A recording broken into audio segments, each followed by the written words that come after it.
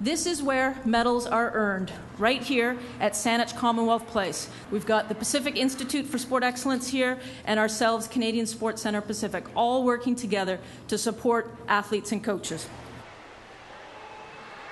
So today I am pleased to announce that the BC government is going to be contributing its share of $750,000 to the Saanich Commonwealth Place Operating Trust Fund.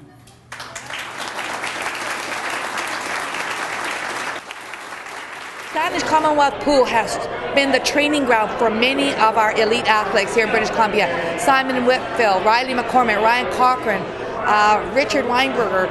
These are names that are now very familiar in our households, and for young people who live here in Greater Victoria, especially in Saanich, who train here, to be able to know that they're training in the same pool that these Olympians and these provincial and national champions are training is just awesome.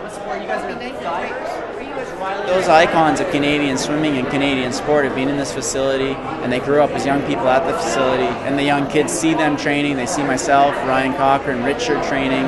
They see the divers. They're inspired. They stay with sport, and the flow through is quite substantial. So the provincial government stepping forward, giving this opportunity to us, it's hugely appreciated, and we couldn't do it without them.